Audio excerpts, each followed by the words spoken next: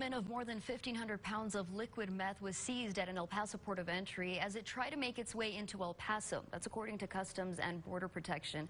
It happened just after 7 last night at the Ysleta port of entry. CBP says agents found the liquid meth in 32 bottles that were mixed in a shipment of multi-use cleaner inside an 18-wheeler. According to investigators, this seizure more than triples the amount of meth that was seized by Border Patrol in El Paso in 2019. Meanwhile,